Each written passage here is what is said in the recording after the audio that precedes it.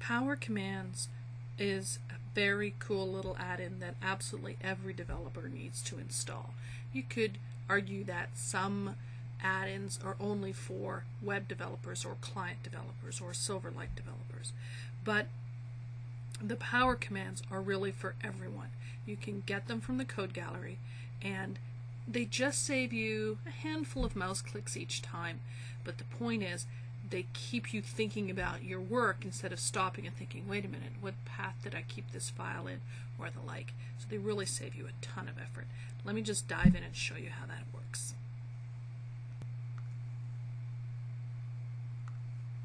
Here's Visual Studio, and I've got a solution open with a couple of projects in it, and I'm just going to show you what happens when I have the Power Commands installed into my Visual Studio. You may know that you can right-click on a tab up here and get a choice of Open Containing Folder, but Power Commands adds that ability in over here as well. So I can right-click Open Containing Folder,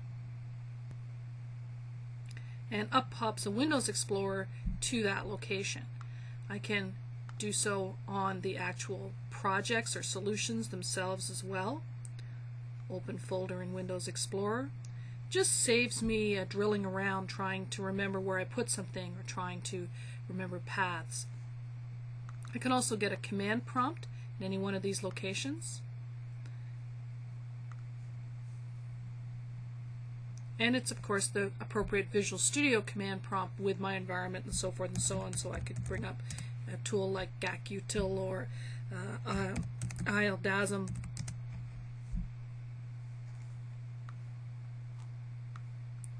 And these are just to show you that the path is correct on the command prompt that comes up. So it saves you copying and pasting paths or the like. You can very quickly go to where you want to do. You want to copy a file in, or you want to edit a file with a different tool like ILDASM. You're not spending your time trying to remember where things are or trying to find your way around. The other thing that I often need is the path to a file. So maybe I'm writing a Word document explaining where something is. I'm writing programmer documentation. So I can right-click, copy path. And I just have a notepad up here just so that it's easy to see what's in my clipboard buffer. There's the full path. Alternatively, I can go and maybe get the path to a project.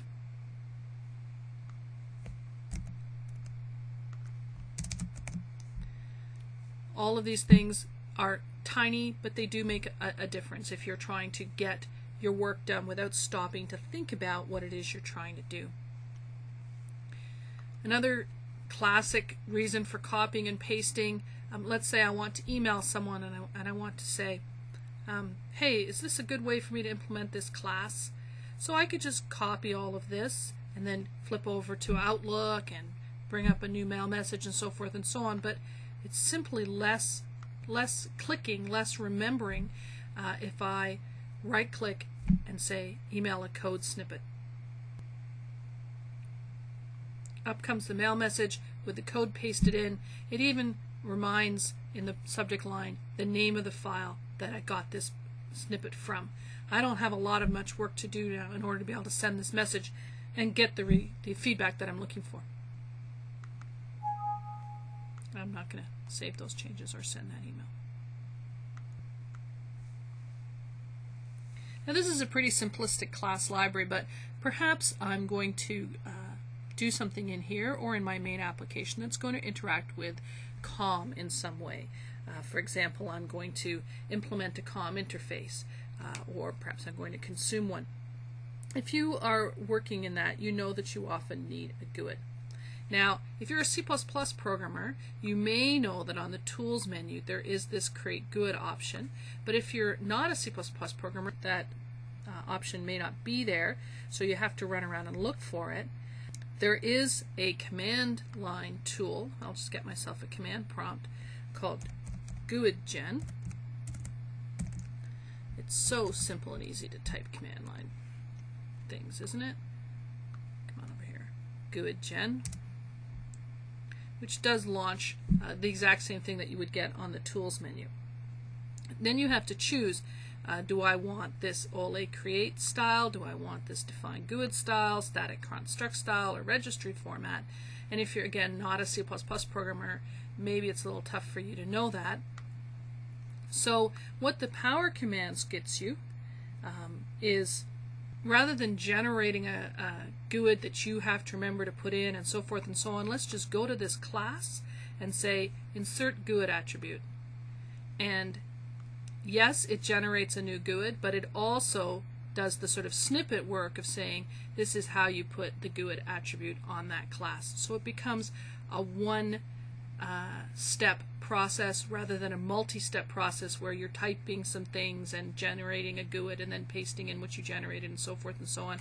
Just jump straight to the chase, which is what you actually want to do to this class. You want to put a GUID on it for some reason. Now I'm going to close this file and save it. And then imagine that I'm like, oh wait, I didn't mean to close that file. It could happen. On the View menu, we now have under Other Windows the Undo Close window. And this is just everything you've closed recently. Double click them to open them again. So if you had a bunch of things open, let's just do that. And especially if you had something open that isn't in the project that you'd open from the Open menu. And when you close them all, they all show up down here in the Undo Close, and you can get any one of them open again just by double clicking. And it gives you a little more confidence that when you close that document, you're not going to be running around trying to remember. It's especially a challenge when you have, as this solution is working its way up to multi-projects, and you do a lot of right-click, go to definition, file after file after file open, then you get irritated because you have 20 files open and you close a bunch of them, and then you're like, wait, which files did I have open again? I actually wanted some of those. So it's a very tiny thing, but it's a good thing. And really, that's what all of the power commands are about. I don't have time to cover all of them. There's tons more. I can show you them here to take care of little bits and pieces. Especially fun are the things that when you save the document, fix up all your indenting and tabbing if that's not being done for you as you go along. Fix up your usings, taking away ones you're not using, putting the rest in a sensible order. Many, many little bits and pieces. Every developer, regardless of the kinds of applications you create, should go and download Power Commands from the Code Gallery, get it installed, and start using it and get more productive today.